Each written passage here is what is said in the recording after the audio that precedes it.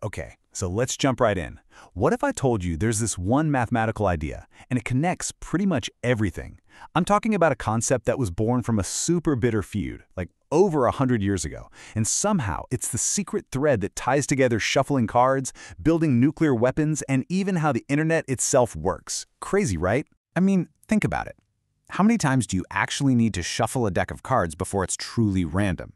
Or, on a totally different scale, how in the world do you figure out exactly how much uranium you need for a nuclear bomb? And then there's Google. How does it sift through billions of pages to find the one thing you're looking for? Just like that. You'd think these things have absolutely nothing in common, but they do. They all share this one really surprising origin story that starts somewhere you'd never, ever expect. All right, so we're going to go back in time, way back. Picture this. It's 1905 in Tsarist Russia. The whole country is just bubbling with turmoil, right? You've got socialist groups rising up, challenging the Tsar. It's tense.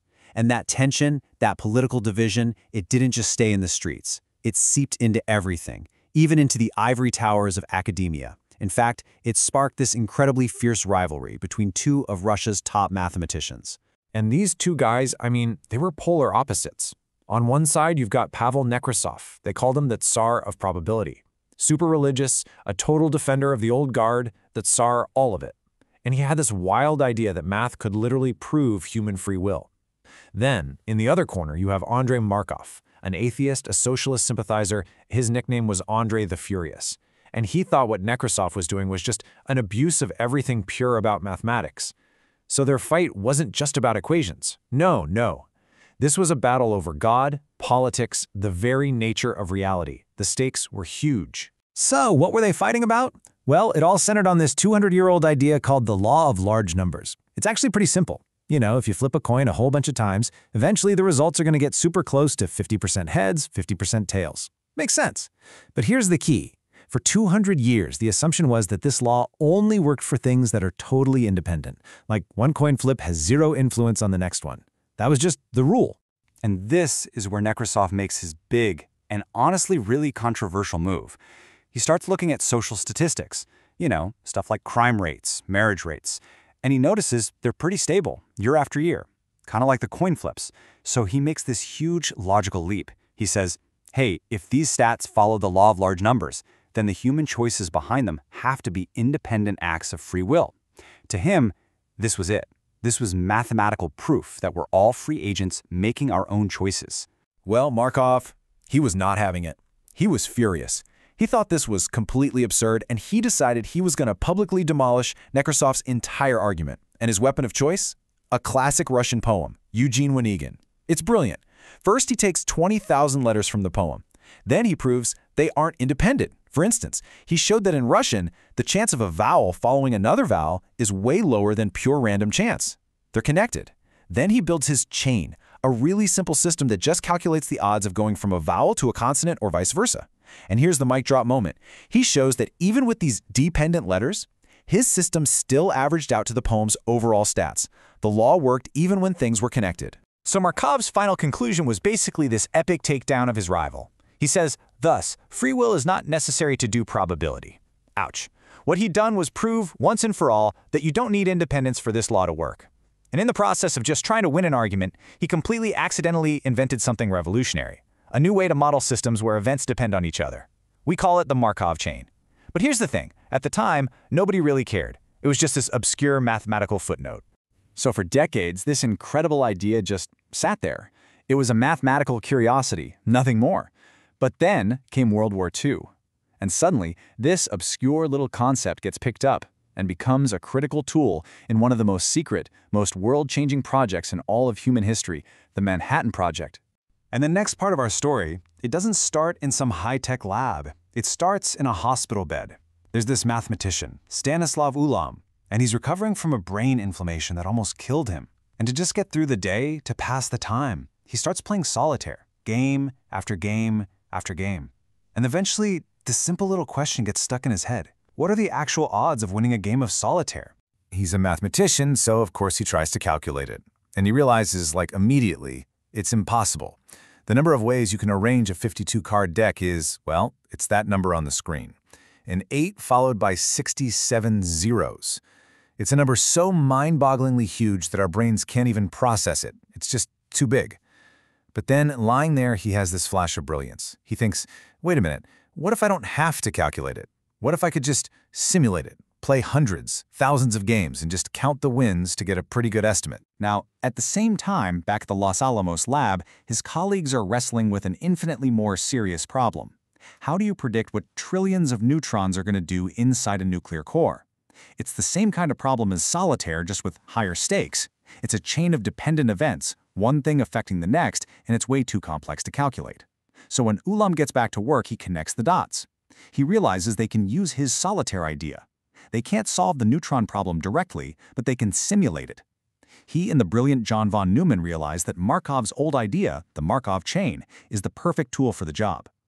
They modeled the life of a single neutron as a chain of probabilities. Will it scatter? Will it get absorbed? Or will it trigger fission and create even more neutrons?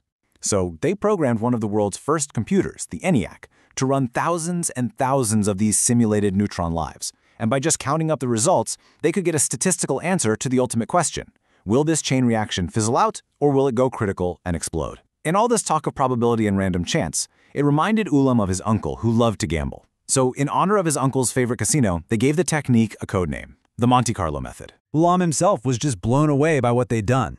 He later said, "It is still an unending source of surprise for me to see how a few scribbles on a blackboard could change the course of human affairs."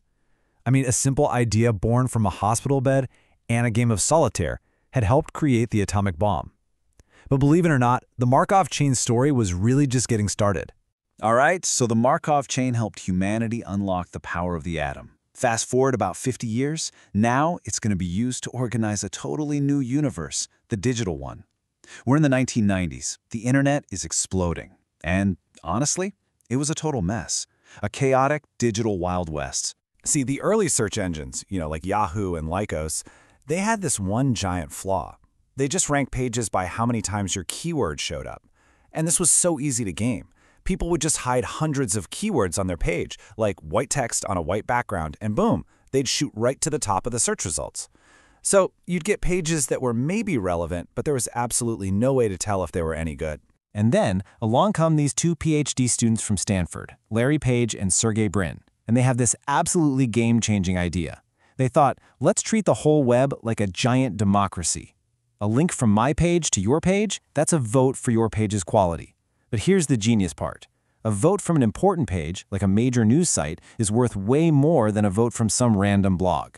And then it clicked. The entire web, with all its links, could be modeled as one gigantic Markov chain. They imagined a random surfer just clicking on links, going from page to page forever. And over time, that surfer would naturally end up spending most of their time on the most important, most linked to pages. Yeah, you can see exactly how it works with this little toy internet example. Our imaginary random surfer ends up spending 40% of their time on Ben's page. That makes it number 1. Amy's page gets 30% of the time, so she's number 2, and so on. It's not just about who gets the most links, it's about the quality of those links. This super simple, really elegant idea, they called it PageRank. Now these guys, Page and Brin, they were thinking big. Their ambition was to index a Google Pages. That's the number 1 with 100 zeros after it. A ridiculously big number. But, and this is a great story, when they went to register the domain name, they accidentally misspelled it. And that little typo, well, that's how Google was born. So think about that journey. We went from a nerdy feud over Russian poetry to the atomic bomb to organizing the entire internet. The Markov chain's path is just, it's incredible. And now, that journey is going to bring us all the way back home, right back to that first question we asked about shuffling a deck of cards. And you know what's wild? The same basic logic that Markov used to analyze vowels and consonants in that poem. That's the fundamental idea behind the large language models we have today. Modern AI is essentially using super sophisticated, souped-up Markov chains to predict the next word in a sentence based on all the words that came before it. It all comes back to Markov. Okay, so this finally answers our very first question. How many times do you really need to shuffle a deck? Well, if you're doing a proper riffle shuffle, where you split the deck in two and kind of weave them together, the answer, mathematically proven using Markov chains, is 7. Just 7 times. After 7 good riffle shuffles, the deck is about as random as it's going to get. But wait, here's the crazy part. What about that other shuffle? The one most of us probably do, the overhand shuffle, where you're just kind of moving chunks of cards from one hand to the other. To get the deck that random using that method, you'd have to do it more than 2,000 times. 7 versus 2,000. That's a huge difference, right? So there you have it. From a petty academic fight to the very technology that shapes almost every aspect of our modern world, the story of the Markov chain is just a perfect example of how one simple idea can have these unbelievably profound consequences. And it really makes you wonder, doesn't it? What other super complex parts of our world are really just a chain of simple probabilities, just waiting for someone to come along and figure out how to connect the dots?